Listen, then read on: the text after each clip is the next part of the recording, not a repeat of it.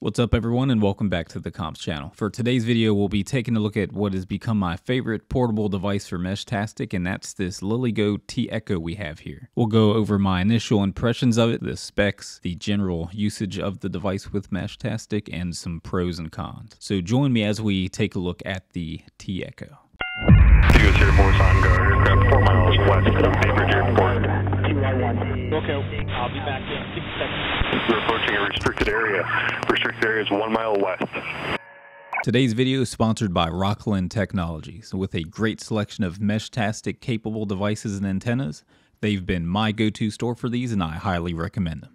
So here we have the T-Echo from Lilygo, and this was provided to me by Rockland at a discount for this review. And I found myself carrying this everywhere I go since I've gotten my hands on it. With that said, even though this is a sponsored video, I will always give an honest review on anything I have in my hands and do my best to provide information as accurately as I can. So there's two versions of the T-Echo, a standard model that has the recommended SX1262 LoRa radio, Bluetooth, and GPS. And the other model, which is the one I have here, is a version that also includes the Bosch BME 280 environmental sensor that provides temperature, humidity, and barometric pressure.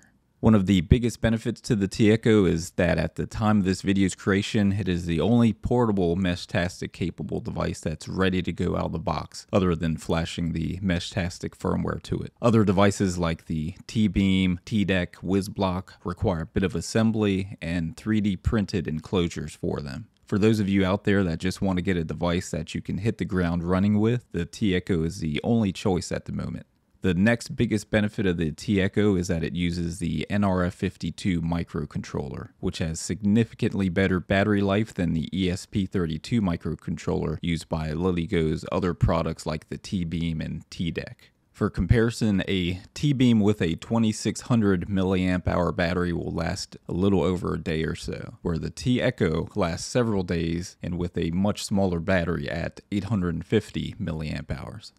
Another battery saver on the T-Echo is the screen, which is an e-ink screen that uses no power to maintain an image on the screen. The only time screens like e-ink screens need power is when changing what's displayed on the screen. One of the downsides to e-ink screens, however, is the slow refreshing, but that hasn't been a big drawback for me as Meshtastic is mostly used from the cell phone app.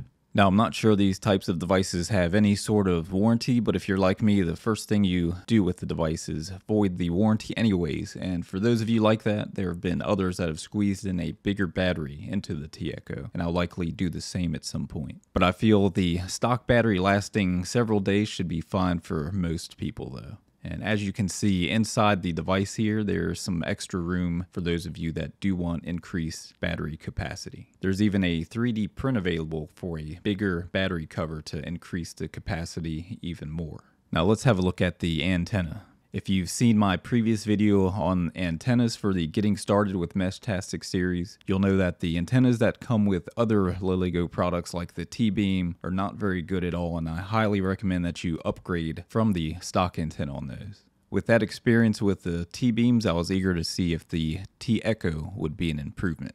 With the 915 MHz T-Beam, the antenna seemed to be tuned closer for the 433 MHz range. So it seemed like they may have been using a single antenna for all of their devices. On the T-Echo's antenna, it does have 915 MHz printed on it, so that is promising. But let's throw it on the Nano VNA and see what we get out of it. So as we can see here, it's hovering around an SWR of 6.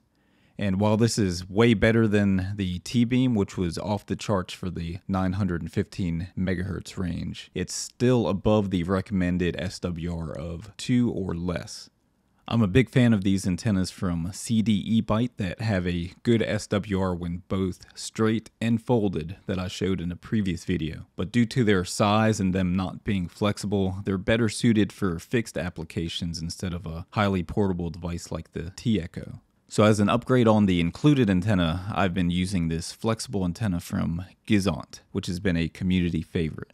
I ordered the 20 centimeter version, but it seems like the 17 centimeter version is better on 915 megahertz, I've learned. So I've placed an order for that one, and I'll test that out when it arrives. This 20 centimeter version has an SWR of around 3. So while that's not the ideal SWR, it's less than the stock antenna. So I'll be using that one until the 17 centimeter antenna arrives.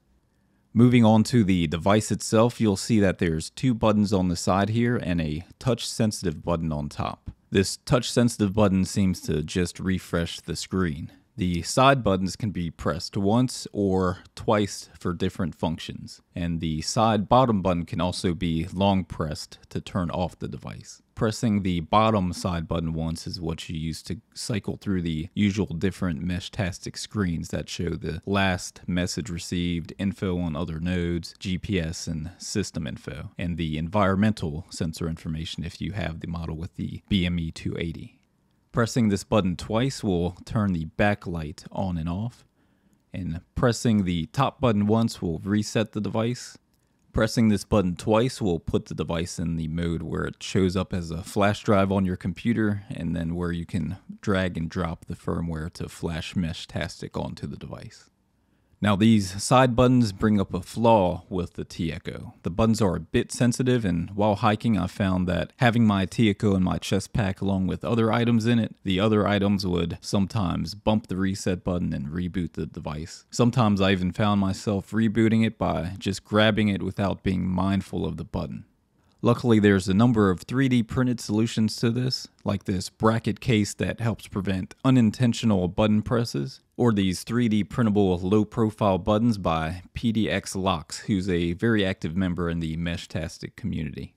In closing, while the Lilygo T-Echo has some easily fixable flaws like the sensitive button issue or the need for an upgraded antenna, I think the device is a great choice overall, especially for new users looking to jump into Meshtastic and hit the ground running, or for users that want a small portable device that's easy to carry around. As mentioned in the intro, this has become my favorite portable device, and I'll definitely continue using it. If you'd like one for yourself, there will be an affiliate link in the video description below. That'll do it for this video, and I hope you found it useful. If you did, please be sure to give this video a thumbs up and subscribe if you haven't already done so. There's more videos coming soon, including the start of the Advanced Meshtastic series, and I hope to see you there. Thank you all and have a good one.